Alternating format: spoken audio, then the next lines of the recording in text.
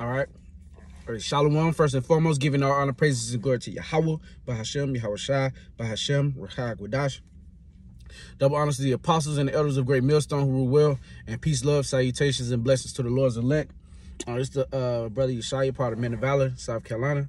And this lesson is going to be a quick one through the Spirit. But it's going to be more of a testimonial of sorts. As you know, there's this lady, you know, that's going viral in Israel. Yeah, because we do have our own world. But and she's you know, babbling, like Elder like Apostle Gabar refers to her as a babbling baboon or something like that. It was funny as hell. But anyway, yeah, she's just running her mouth and basically making light, or trying to make light of what us brothers do, you know, week in and week out, you know, serving the Lord. Now I got another lesson that because I'm at work right now, and the Spirit just jumped on me to go ahead and put this one out, because I was gonna do the other lesson, but I'll wait till I get home, because it's gonna be a little bit more lengthier than this one. I only have 3 precepts, but just to get into the testimony. Okay. This was I believe this is the first summer, or the first spring with me and the brothers Yakal and the former brother Shamar that used to be with us.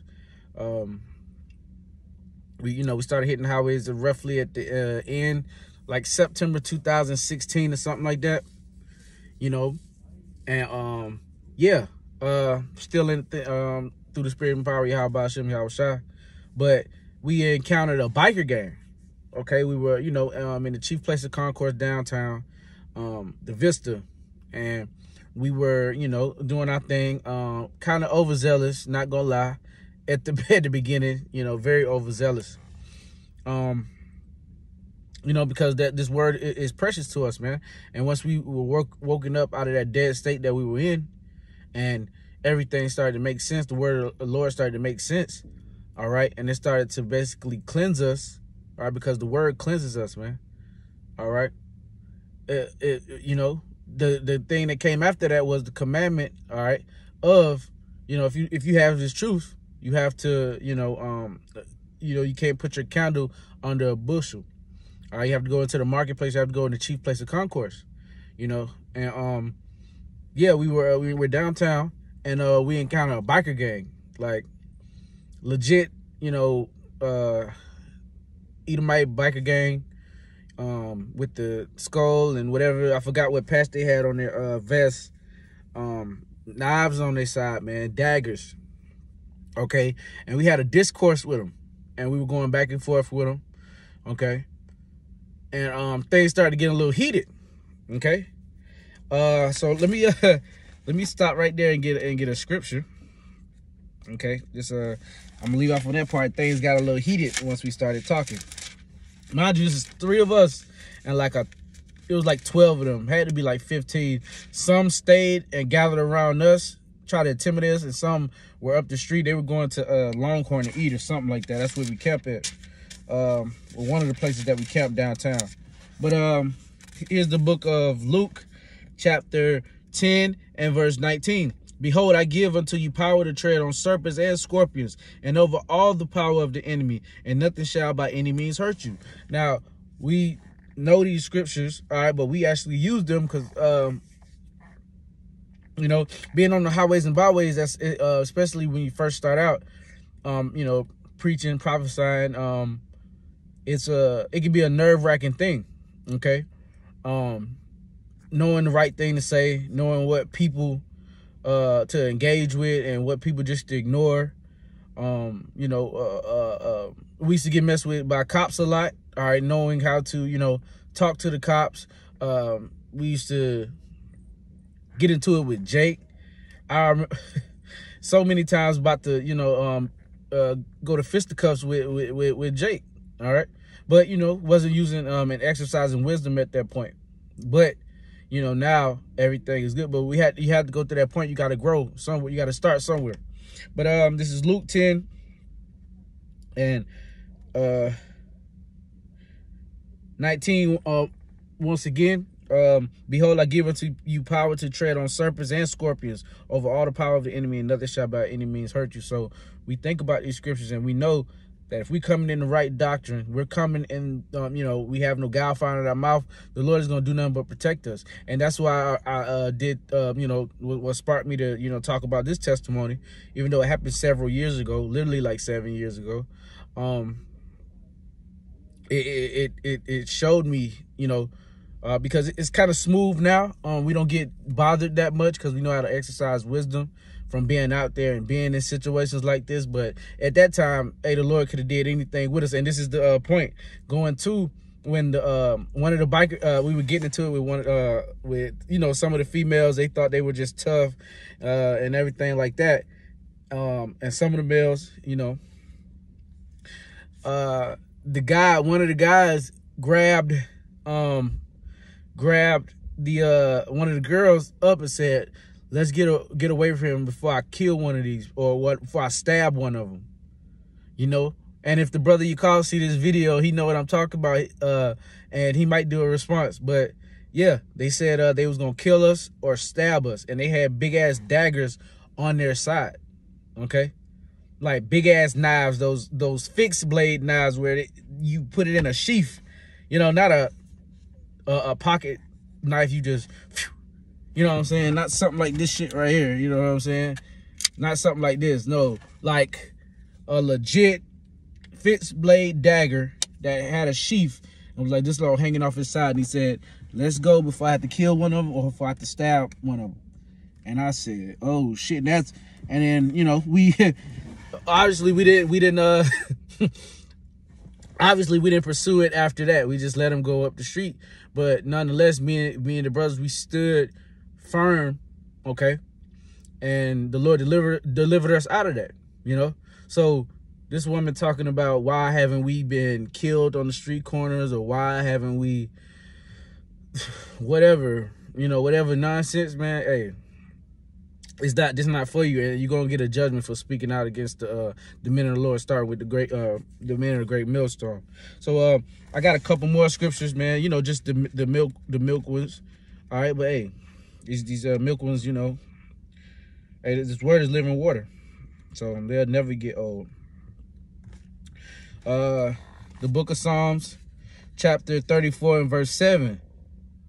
The angel of the Lord encampeth round about them that fear him and delivereth them. So that's the reason why our brothers don't get touched. You know, start with the elders and apostles. Of course, some skirmishes happen with, you know, people. Okay, not really us, so to say. I mean, we done been in shoving matches, and we had guys spit at us. Yeah, we almost came to blows, but the angel stopped that. That's a whole nother story. But yeah, the angel stopped us from actually going to jail because some guys tried to attack us, man. Spit at us and everything. All right.